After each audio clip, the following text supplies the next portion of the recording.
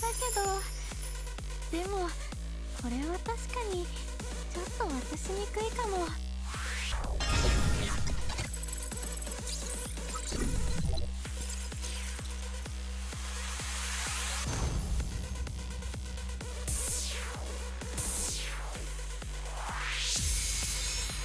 このピーキーピーキーでどこまで上がっていけるのかどうか試していきたいんだ。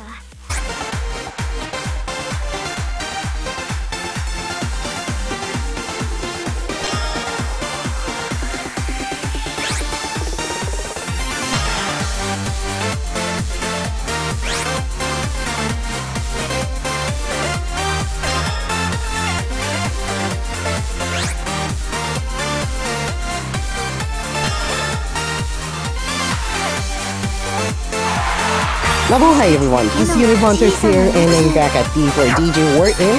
They already are going the 1.5 anniversary event of D4DJ Groovy. You will have a free 4-star here, and basically I wasted my ticket just to get Nico. So let's go ahead and retry my hunt here and probably get Nico or Kyoko, whichever comes first.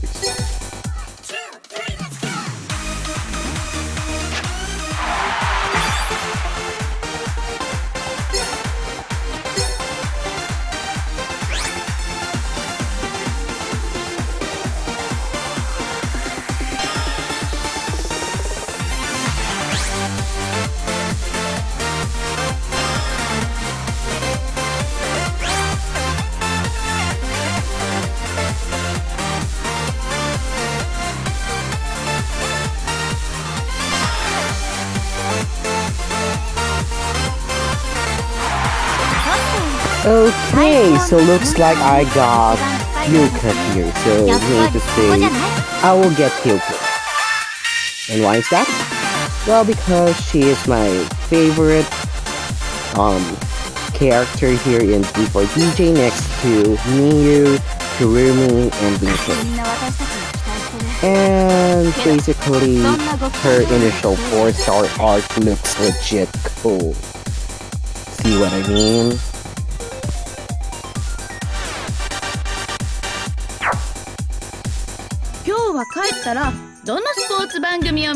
So let's go Gacha hunt some free 4-star anniversary or the SP cards. Looking forward to getting either the Call of Artemis again. But first, it's Haruna's birthday, so let's go ahead and waste my gems just for her. Because why not? She's my first favorite character when D4DJ released. And basically, she's modest and proper. As well as she's my first 4-star card from the very first D4DJ Global event. And probably she made more cameos after the videos.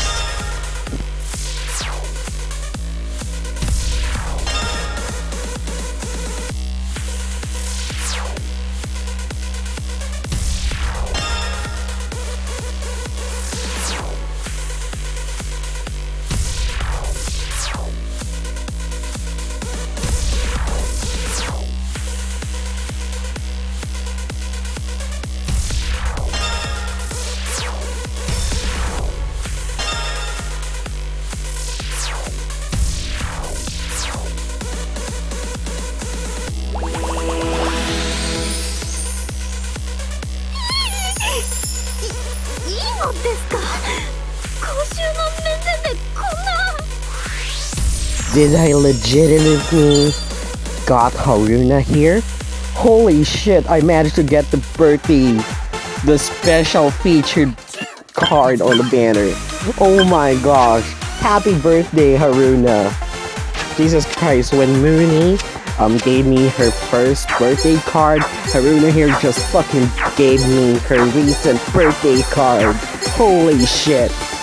Okay, excitement no more. Let's go ahead and Gacha hunt for either Call of Artemis, because basically I needed strong cards here because I only managed to get Miyu here, the initial Miyu to get max as well as the length for Noah. 一人が笑顔になったらみんなも笑顔になってく、そういうのが好き。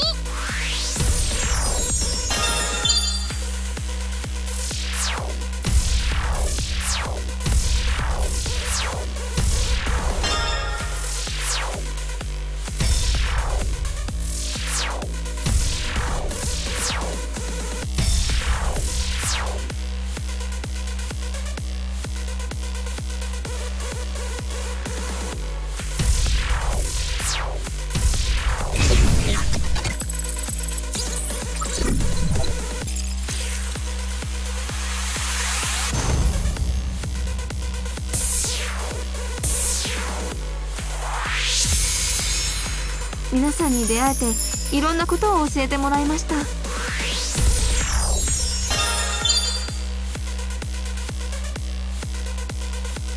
Tempting to get Rinku and Ray here, but let's go ahead and see what other cards are in store.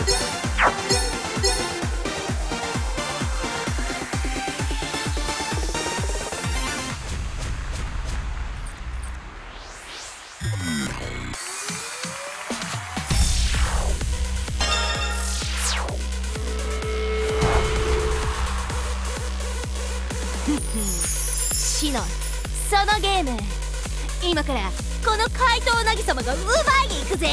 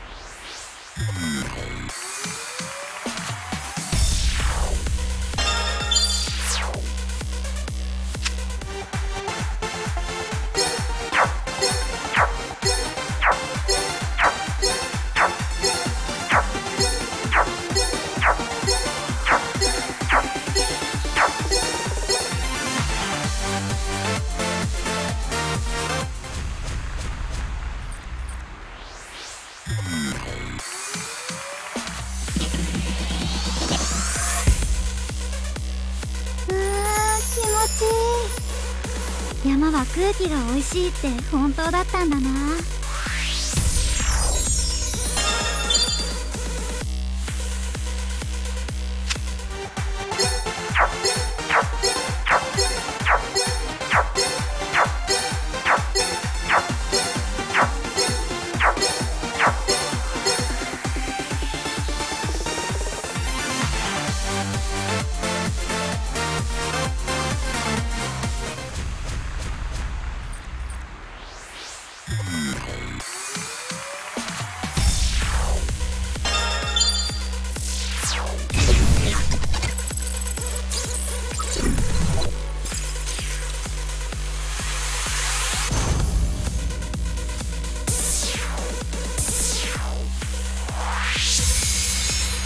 完璧。明日リンクたちが感激して私を尊敬する姿が目に浮かぶようよ。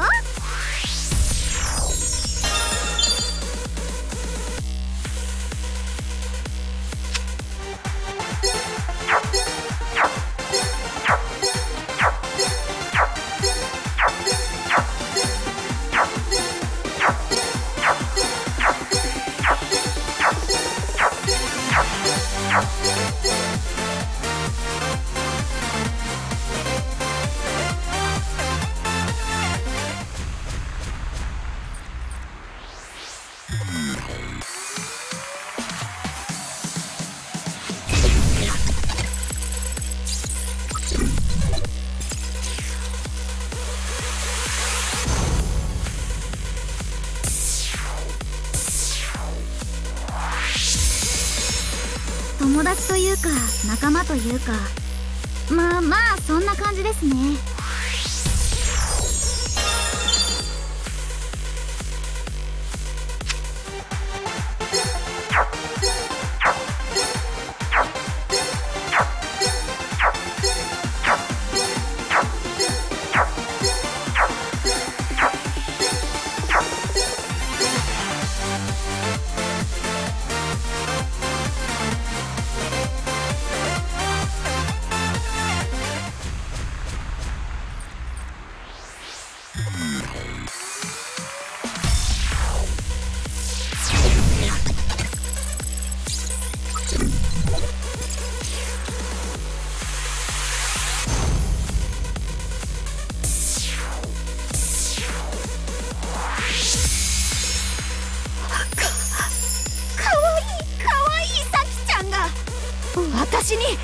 やきもちを焼いてくれたですって。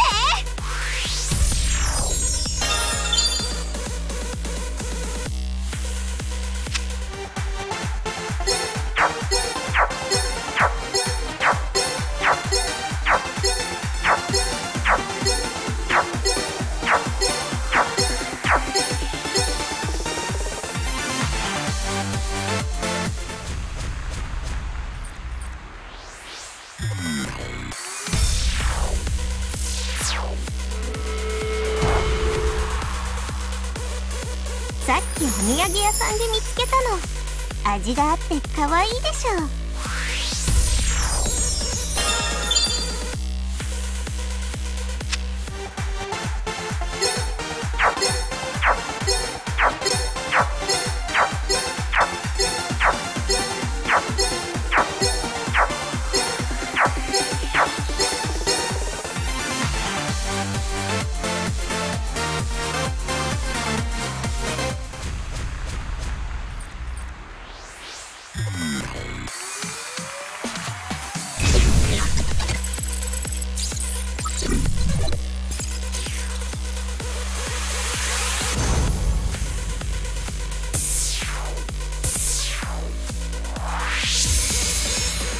君たちの前に立ちはだかる存在になる。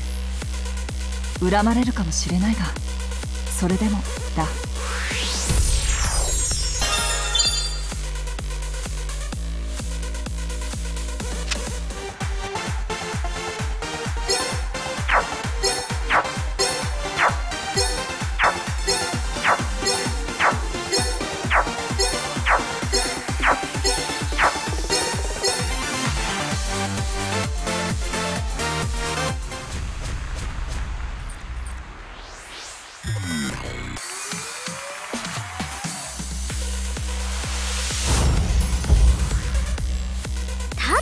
というわけにはいきません。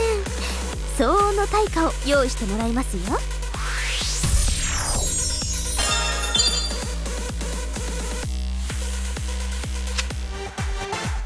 Okay, you guys know which one that I will going to pick, and basically it's channel here. Why?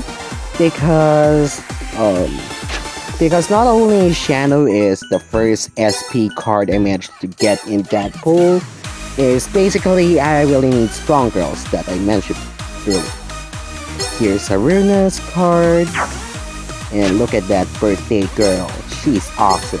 And this is Shano's, and look at that. Alright, so now that we're okay with the card list, I will go ahead and max up one of the cards that I recently have, and this is Birthday Moon. So basically, let's go max her up because I already maxed Mew here before the DJ NATO collab.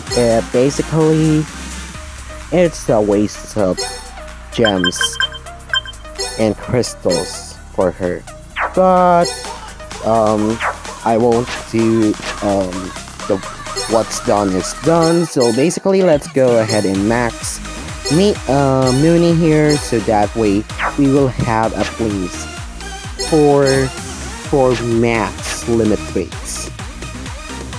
So here we go. Gacha hunting. Limit break started.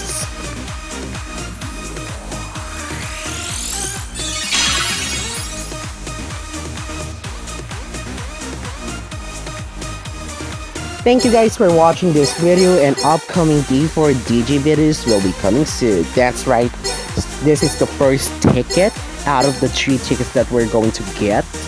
So let's go ahead and gacha hunt for all of the Hall of Artemis girls. Yes, we're going to hunt them down. And this is Univ here, signing off to Oblivion. The hunt is still not over, guys.